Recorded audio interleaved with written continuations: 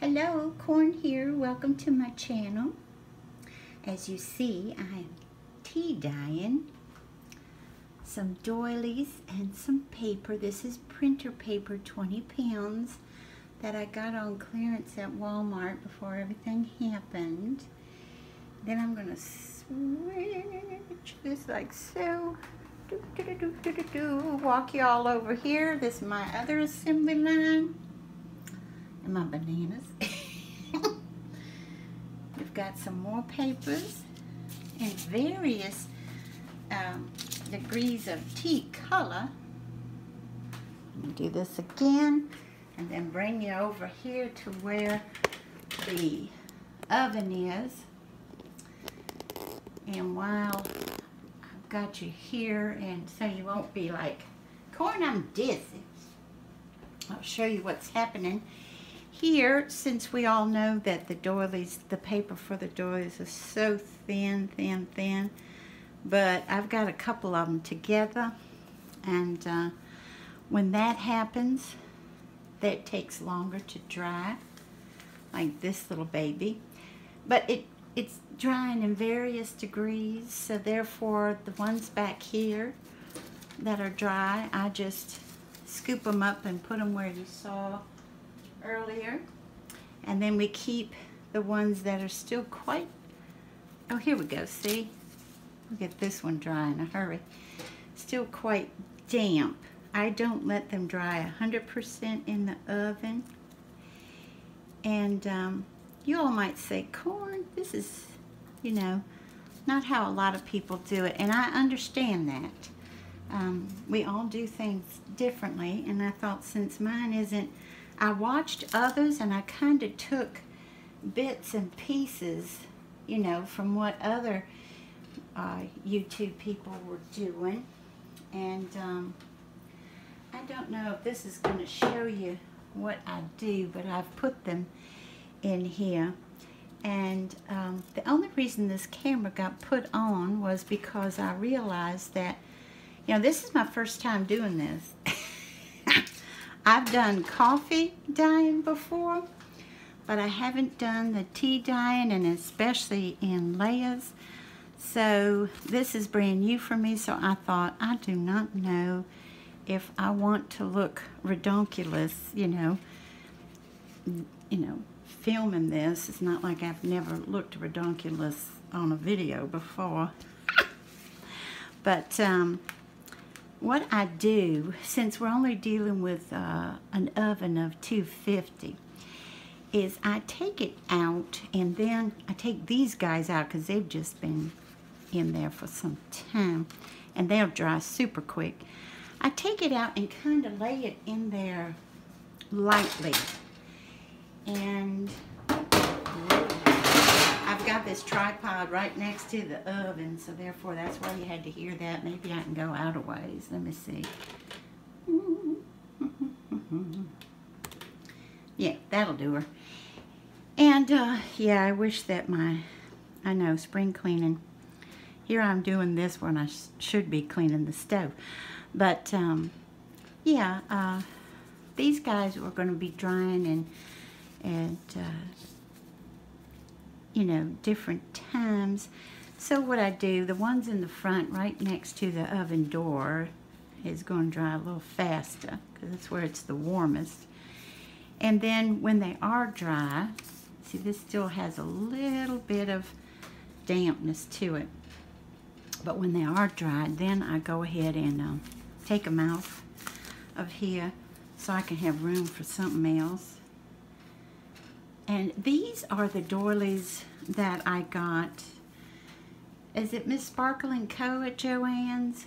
Where they had the white ones, bright white ones, for, they put them on clearance for 97 cents. And I just put the whole pack in there because, I'll be honest with y'all, if I do this, I don't want to do it all day long. And I've been at this for some time already. So let me go put these up. And what I did was I took, let me show you. I took my mug like this. This is a big old soup mug. Look, it's still wet on the bottom. And you can see where I filled it to. I put boiling water over 10 tea bags, y'all. Those are your Lipton black tea bags. And I let it sit for about 15 minutes because I wanted this stuff strong. I figured if I'm going to do it, you know, I want it to be, I want them to look, get some color, you know. So I'm super happy so far. That's why I went ahead and turned this camera on. But see, these are already, they're already dry. And I take them out, as you saw, I take them out pretty damp, you know. They're pretty damp when they come out. And I showed you the two layouts because, you know, it's like an assembly line. Well, this is dry enough so it goes on this pile. This is still not dry enough so it stays on that pile. And I would like to show you, Miss Trina got me my oven mitt with my bunnies. Okay, so what I do, I don't know why I've got my hair down because it's warm in this kitchen, is, see, you can see where some of the doilies were too, but see, it isn't super dry. If it's too damp, see, it's dry on this side, but if it's too damp, I go ahead and put it back in for a minute or so, but it's not. So, let's do this.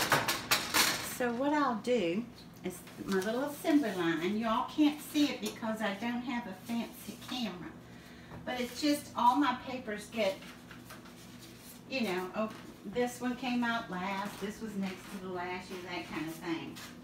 And I've got it so everybody should be nice and dry, you know, by the time it's time to put them up. But see, when it comes to this, I just take this, see, it's damp, y'all. It's just damp. So I just put that right there. And then I go ahead and take, well, if I can, and take this first one off.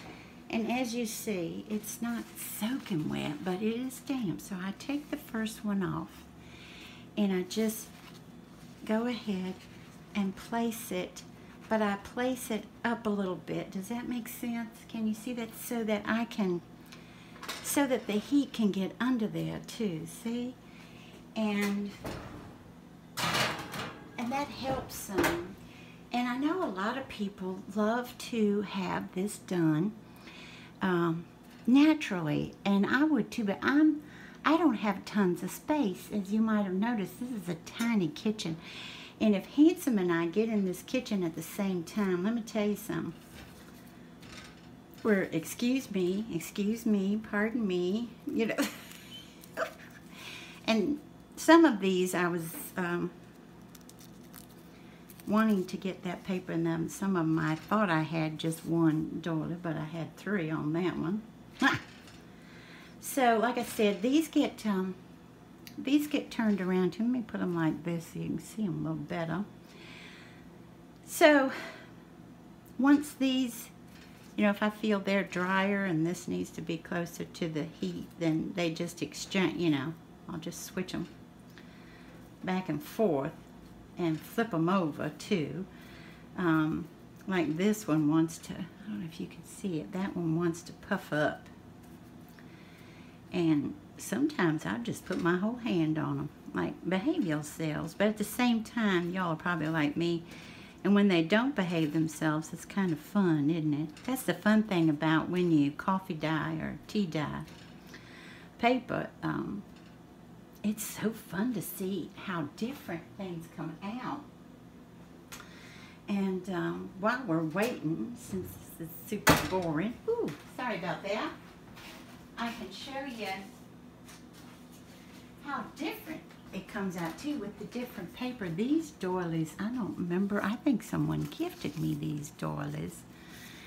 And look how different color-wise, y'all. Very different color-wise, you know? Which I thought that was kind of fun. And I did look in and see that we can flip it over now. See, when it gets that light, it really wants to be dry. And I'm not going to put you all through this over and over again. I just wanted to let you know that this is how I'm doing it. So I'll count the papers when I'm finished. I didn't count them properly going in, but I thought it was around 30 pieces of paper, and I had no idea how many doilies because, you know, I was like, okay, let's use this package up, or let's put 3 or 4 of the bigger ones in. And I didn't put any huge ones in, which I do have. Remember, we can get them at the Dollar Tree? I didn't put any of those in. But look at this one. Look how dark it got on the edge. That's kind of fun, isn't it? But, anywho, it doesn't take but like, you know, just me talking just that few minutes, and then we're ready to take that out, you know? Yeah, that one's dry. That one doesn't even need that little. I've been taking them out when they're 3/4 dry, but this one just dry. This one was ready. And you can see where you can kind of see where the doilies were. So that's what's happening in Corn's house. And like I said, I will put, I'm kind of rambling because I don't want to hurt or burn it. But like I said, it's on 250 right now, and I've been at it for a while. But just show you how I'm doing mine. Like I said, I got on YouTube and saw others do theirs, and mine's a combination of several people because I understood why you would want to do this slowly and 2 at a time, 2 pieces of paper at a time or something like that. But for me and my space and where I am, that's not going to happen. But it does take a great deal of patience, doesn't it? Because you're constantly flipping, put this out, put that over here. You know, it takes a lot of patience. And I did let mine soak for about 15 minutes. Because again, I figure if I'm doing this, I want some color in these babies. So thank y'all for joining me. This is, I know, really different from my usual videos, but I appreciate it. And I hope you guys have a wonderful morning, afternoon, or evening. Bye-bye, y'all.